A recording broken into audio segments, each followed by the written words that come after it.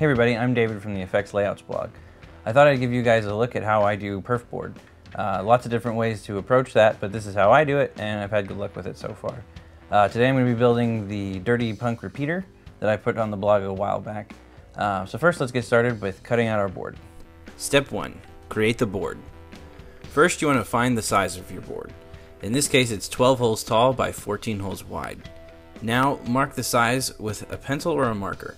I use a scroll saw to cut the perf board, but you can use a hacksaw or a utility knife as well. Step 2. Tools.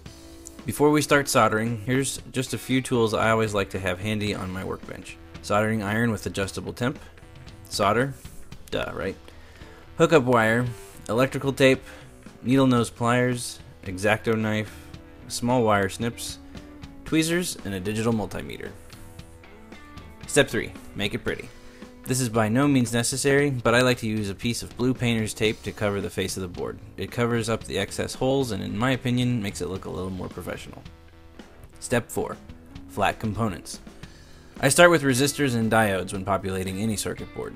The reason is you end up having a more even surface when you flip the board over to solder in components. Place resistors one at a time and bend the leads to form the traces. Refer to the layout drawing and count out how many holes over and up or down they need to go. Bend any remaining lead straight away from the board and trim off. Then solder into place. This is also a good time to solder in sockets for any components you might want to replace down the road. In this case, I'm socketing the delay chip, the voltage regulator, and output buffer transistor. Step 5. Standing components. Once the flat components are soldered to the board, you will probably have a lot of the traces formed. This means there will hopefully be less lead bending as you populate the capacitors. Start with the smallest caps and work towards the largest. Here I'm using ceramic caps for all values except the power filtering capacitor. As with the resistors, bend the leads as needed to complete the remaining traces. As you solder capacitor leads to resistor leads, it's not a bad idea to double check with a digital multimeter that connections have been made and you don't have any cold solder joints. Step 6. Finalizing the board. Once all the components are soldered to the board, there will probably be a few connections left to make. Here I use cutoffs from components I've already soldered onto the board, but you can also use hookup wire for this. Once all the connections have been made, use a digital multimeter to make sure there aren't any accidental jumps, shorts, or other mistakes. Step 7. Offboard wiring.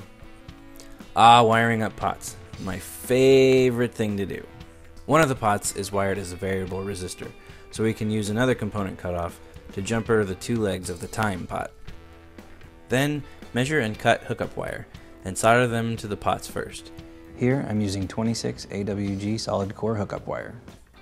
Once complete, solder the hookup wires to their corresponding pads on the circuit board.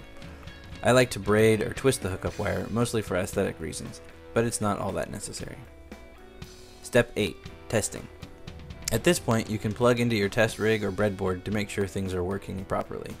Or if you're feeling lucky, you can jump straight into boxing it up. I don't recommend that, especially if you're a beginner and or working with an unverified layout. But today I have a good feeling on this one, and I'm ignoring my own advice and throwing this into a 1590B type enclosure. Step 9. Boxing. I already have my switching and jacks wired up, and it's ready to receive the board and pots. First I fix the pots to the enclosure, making sure there's enough slack with the wires from the pots to the board, so I can still solder to the underside of the board as needed. Then I solder the input, output, power, and ground wires to the board. Do a few quick tests with the digital multimeter to ensure connectivity. Step 10. Play it. All that's left now is to see how it sounds through a big amp. Here I'm playing a tele through the delay directly into the normal channel on my vintage PV Classic 50 4x10. Here's my clean tone.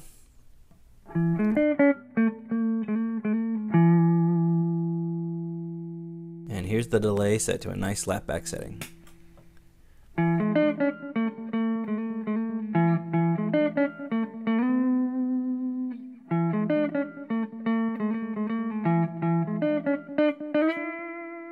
Hope you enjoyed this video. This is by no means the only way to do perf layouts, but it's worked well for me and hopefully it'll help you too. Be sure to like, comment, subscribe, and check out my Facebook and or Instagram page if that's your thing. Thanks for watching.